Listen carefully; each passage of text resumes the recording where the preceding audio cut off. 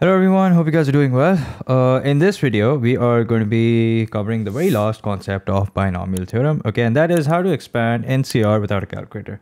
Now, something about this concept that you should know that officially it is part of the AS syllabus, okay, but you will find rarely any questions of this topic. In fact, to be very honest, in the last 5 years at least, I haven't come across a question like this, but if there's something that's in the syllabus, you should prepare for it. You never know when you might have a surprise, okay? So yeah, that's exactly what we're going to learn in this video, how to expand NCR without a calculator. Okay, so a couple of before we get into it, there are a couple of things that I want you guys to a couple of general rules, okay, or facts you can say. So for this, I'd like you guys to use your calculator, okay. Quickly evaluate 5C0. Now if you work out 5C0, you'll notice that the answer is 1, okay. You can do that with the help of a calculator, and then work out 10C0. If you do that, you'll notice that the answer is 1 also, okay. Then if you work out 15C0, you will notice that the answer is 1 again, okay.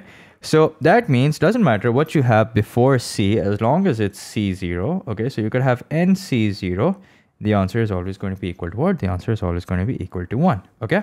So that's fact number 1.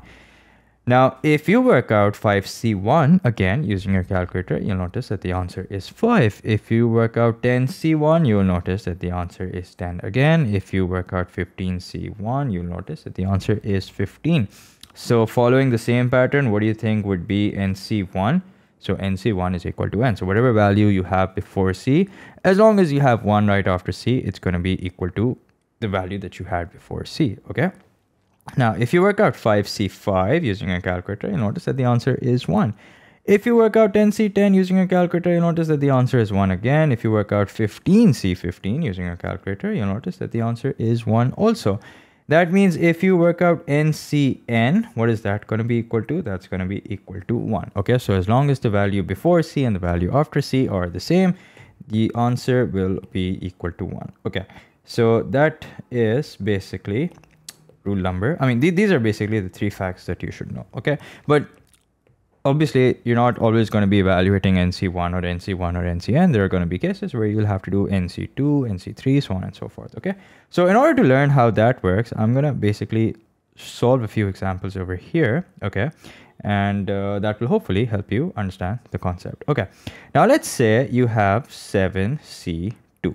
Now the way this works is, so you have 7, you start with 7, then you multiply it with a term that's less than 7, 1 less than 7, so that's 6, and you divide the denominator by 2 factorial. Yes, so that's a new concept, factorial. So let's quickly learn that. Let's quickly learn what factorial is. So let's say that you have 5 factorial. This is not 5 exclamation mark, okay, it's not like 5, okay, this is 5 factorial, which means that you start by 5, you go 1 place back, so that's 4, and then another, that's 3, that's 2, that's 1, and you keep on doing till you get to 1, okay. So what is this equal to? 20, 60, 120. So 5 factorial is 120. Now let's say you had to work out 6 factorial. So you do the exact same thing. 6 into 5 into 4 into 3 into 2 into 1. Okay. What's that equal to? That's equal to 720. Okay. I don't think that my mental maths is really that good that I'm able to work this out. It's just that I've solved so many questions. So now it's natural that I remember the values, okay? So that means if I want to find out n factorial, so we start by n, we go 1 place back, so that's n minus 1, n minus 2. Now, since we don't know what the value of n is, so obviously we don't know where to stop. So we will do into, and then we'll write 3 dots, into 3, into 2, 1, into 2, into 1, showing that we will continue till we get to 1, okay? Now, if you have 2 factorial, okay, coming back over here, if you have 2 factorial, that means this is going to be into 2 times 1, all right, okay. Then you can work this out, okay, whatever this is equal to. That's not what we're really interested in right now, that what exactly is the answer, okay. What we're really interested in is how to expand and then eventually work this out, okay. So let's say that you had 10C3, okay. So I want you to mentally sort of give this a shot and then compare your answer with what I'm about to do. So 10C3, you'll start from 10, and then you'll have 9, and then 8. So notice how the number of terms in the denominator is always equal to the value that you have after C. So if you have 10C3, you'll have 3 terms in the numerator, starting from 10, and then you'll keep on going 1 place. You'll keep on subtracting the value by 1, and in the denominator, you'll have 3 factorial, which means 3 into 2 into 1. Now let's say you had to work out 15C4. Well, let's see, what is that? How does that look like? So 15C4 is going to be 15 into 14 into 13 into 12, and this is where you stop because you have 4 terms in the numerator, divided by 4 factorial, which is as good as 4 into 3 into 2 into 1. And then of course you can simplify, like for example, you can cross out the 4 and 3 with the 12, and then you can simplify 2 and 14. So you can use all sorts of simplification method to find out the final answer. Okay, so let's do one more example before we start using n, and we'll see how that works. So let's say you have 18c, let's say 5. Okay, so how do we start? We start with 18, and then 18 minus 1, that's 17, and then 16, and then 15. So now we have 4 terms in the numerator, so we write down one more to make it 5, and divide by 5 factorial. 5 into 4 into 3 into 2 into 1. Okay, now that you've learned how to do it with numbers, hopefully, let's see what it looks like when we do it with n. So starting from nc0, so let's see what does that look like. So nc0, as we know very well, is equal to 1, okay? And nc1 is equal to n. All right, we just saw that nc1 is equals to n. So what is nc2 going to look like? So we'll start by n, okay, and then we will multiply it by a value that's 1 less than n to have 2 terms in the numerator, and then we divide it by 2 factorial, which is, although you could just write 2 and get away with it, but just to emphasize on factorial, I'll write 2 into 1. And then the next term that you will have, obviously, is nc3, which means that you will start from n. You'll have n minus 1 in the numerator and then n minus 2 to have a total of 3 terms. And in the denominator, you'll have 3 times 2 times 1. Okay, so let's see what nc4 is. Again, I'd like you to sort of work this out in your head and then match your answer. So n into n minus 1 into n minus 2, so that's a total of 3 terms, into n minus 3, so now that's a total of 4 terms, 1, 2, 3, 4, divide by 4 factorial, which means 4 into 3 into 2 into 1. And there you go. That's it. That's what NC4 looks like. Now, as I mentioned earlier, that there aren't a lot of questions that have appeared in past papers revolving around this concept, but here's a question that's from the book, okay? And I've also taken out another question from Add Maths, okay?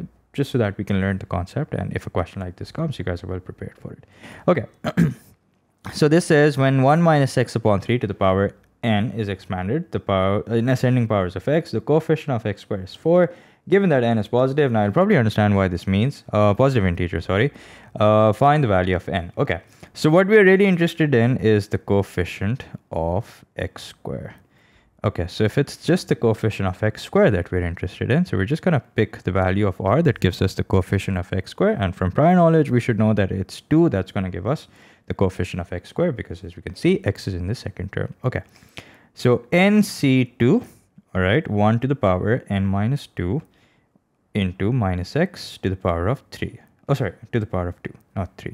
Okay, now nc2, we know very well now, is n into n minus 1 upon 2. 1 to the power n minus 2, we can just completely ignore, not going to make a difference, into x squared over 9. Okay, now remember, what we're really interested in is the coefficient. Okay, so that means I can sort of ignore x squared. Okay, let me write it nicely before we do that. So n into n minus 1 upon 18 x squared. Okay, so if we just take the coefficient into consideration, so that's equal to this, and this, according to the question, not according to me, n minus 1 upon 18, the coefficient of x squared, according to the question, as I mentioned, is 4. Okay, so now what do we have? We have n squared minus n is equal to 18 4s are 36, 72. Yeah, 72. So we move 72 over to the other side. So now we have n squared minus n minus 72 is equals to 0.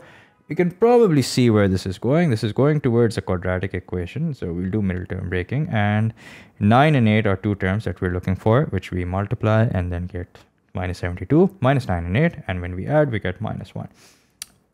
You guys are AS level students, hopefully the ones who are watching this video. So I expect you guys to know this very well.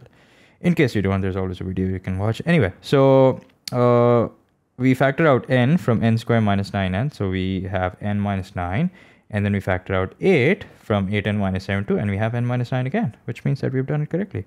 So now we have n plus 8 into n minus 9 equals to 0, and we have the two values of n. One is minus 8, and the other is 9. So what's the value that we will settle for? We will settle for 9. Why? Because the question told us at the very beginning that the value of n that you're looking for is a positive integer. And thankfully, it's an integer, it's positive. That means it's the correct answer. So hopefully you've understood this concept through this example. And in case you haven't, like I said, there's another example prepared for you guys. This one's quite lengthy actually. And so anyway, let's get to it. So it says, and as I mentioned, this is from AdMaths. Okay, so if you haven't done AdMaths, it's okay, nothing to worry about. If you've done AdMaths, then you probably know what I'm talking about. Even then, if you don't, just watch the video, you'll have an idea. Okay, so it says, given that n is a positive integer, find the first three terms, okay, in the expansion of so-and-so. So we start from nc0, 1 raised to the power n, and half x to the power 0. So that's kind of irrelevant because it's going to be 1 anyway. And then we have nc1, 1 raised to the power n minus 1, half x to the power 1. And then we have nc2, 1 to the power n minus 2, and half x to the power 2. Okay, so we write this nicely. The first term is going to be 1. Okay, that's a no-brainer. nc1 is n, half to the power n minus 1 we can just completely ignore. And this is being multiplied by half x. Okay, so we'll write this nicely. And this becomes n upon 2x. Okay. Now, as far as this is concerned, nc2 is going to be n into n minus 1 upon 2. 1 to the power n minus 2 we can just conveniently ignore. Okay, and that gets multiplied by 1 upon 4 x squared. So let's write this nicely. This becomes n into n minus 1 upon 8 x squared. Okay, so we write the final answer of part A, which is 1 plus n upon 2x plus n into n minus 1 upon 8 x squared. And if you're wondering why I haven't expanded n and n minus 1, there's really no reason behind as to why I haven't done that. Okay. We will have to eventually, although, in the next part. So it says, given that the coefficient of x squared in the expansion of, okay, so this is where things can get slightly complicated. Okay, so you have 1 plus 1 upon 2x to the power n. And this is equal to what? The coefficient of x squared is actually equal to 25 upon 4. Now, although we haven't done questions like these, ideally I would have wanted to first do a couple of questions where we find the coefficient of x squared, x cubed by multiplying a couple of terms together. But anyway, it's okay. We can still do this question. So basically, we already know the expansion of 1 plus half x, right? The question was kind enough to make us figure that out already. So that's what I'm going to replace this with. Now, when you do that, okay, remember that what you're really looking for is the terms that you can multiply and get the coefficient of x squared, okay? So that way you don't have to multiply everything. You can just multiply the terms that give you x squared, okay? And that's exactly what I'm going to do. So as far as this one is concerned, I'm not going to multiply this one by every single term over here. I'm just going to straight away multiply it by n into n minus 1 upon 8 x squared, so that I get exactly what I want, and that is the coefficient of x squared. And then as far as this minus x is concerned, there's no point multiplying it by 1. There is only point in multiplying it by n upon 2x, that we get minus n upon 2 x squared. And there is no point in multiplying it by n into n minus 1 x squared upon 8, because that's going to make it x cubed. Okay, so now what we're really looking for is just the coefficient. Okay, so that means I'm just going to conveniently ignore x squared, okay, because like I said, we're only interested in the coefficient. Okay, so now if you want, we can expand and write this as n squared minus n upon 8 minus n upon 2. And since this is the coefficient, according to the question, this is equal to what? This is equal to 25 upon 4. Now, you can probably see where this is going. In case you can't, it's okay. Nothing to worry about. That's what I'm here for. This is basically a quadratic equation which we're going to solve and find the value of n. Okay. Does it say anywhere? Yeah. So it says n is a positive integer. So make sure that whatever value you end up with, you only give the positive value. So the LCM is going to be 8, which means we'll have n squared minus n as it is.